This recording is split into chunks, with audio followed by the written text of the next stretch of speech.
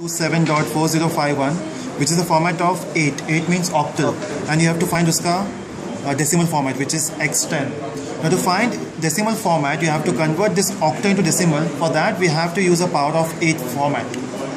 See, whenever you convert from any system to any system, let's say if you want to convert from decimal to binary, or decimal to octal, and decimal to, let's say, hexadecimal number, you have to say divide by.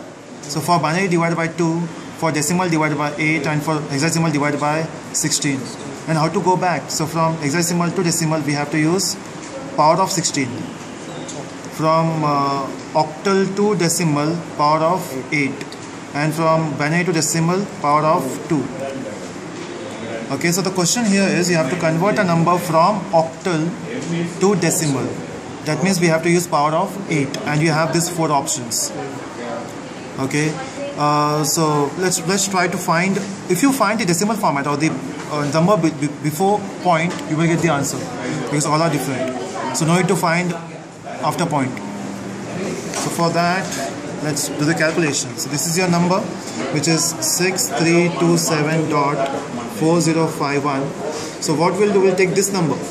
So this is 6327, which is format of 8. We need to find octal. So we have to use power of 8. So take 8 raised to 0, 8 raised to 1, 8 raised to 2, and 8 raised to 3, which is 1. 1 into 7, this number, plus, then this is 8 into 2, plus this is 64 into 3, plus this is 8 raised to 3 is 512 into 6. Clear? And then we need to add all these numbers.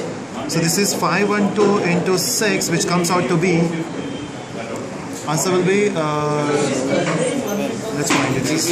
512 into 6, something in 3000, right? So it is 12, 1, 6, 7, 5, these are 30. So this is 3072 plus 64 into 3, which is 192. Plus this is 16, plus this is 7. And if you calculate, somewhere the answer will be 3200 something.